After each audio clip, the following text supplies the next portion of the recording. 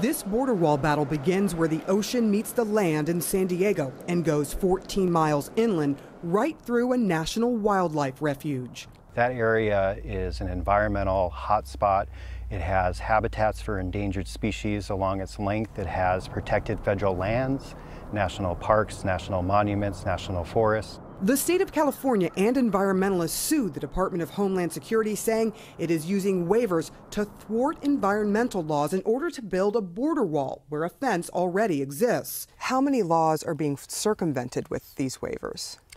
More than 30. So no environmental impact study, no public outreach, no consultation with experts, no specific look at endangered species. They waived more than 30 other laws that aren't at issue in our lawsuit, like Clean Air Act, Clean Water Act, Safe Drinking Water Act. In 1996, Congress authorized waivers to speed up the process of building border barriers by bypassing certain federal and state laws. DHS is arguing it has the authority to continue to do so. That is how this fence ended up being built in the first place. The agency would not comment on the current case. Now, the case that could impede Trump's biggest campaign promise has been assigned to Judge Gonzalo Curiel. I have a judge who is a hater of Donald Trump, a hater. He's a hater. His name is Gonzalo Curiel. Then candidate Donald Trump launched attack after attack against the federal judge as he presided over the Trump University fraud case. CNN's Jake Tapper questioned Mr. Trump about it. I've been treated very unfairly by this judge. Now, this judge is of Mexican heritage. I'm building a wall, okay? I'm building a wall.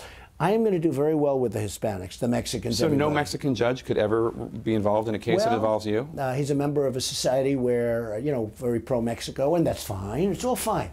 But Except that you're calling into question his heritage. I think he should recuse himself. Because he's Then Latino. you also say, does he know the lawyer on the other side? I mean, does he know the lawyer? A lot of people say But I'm yes, not talking about that. I'm talking about that's another problem. But you're invoking his race when talking about whether or not he can do his job. Jake, I'm building a wall, okay? I'm building a wall. I'm trying to keep business out of Mexico. Mexico's fine. There's nothing. But he's American. He's an American.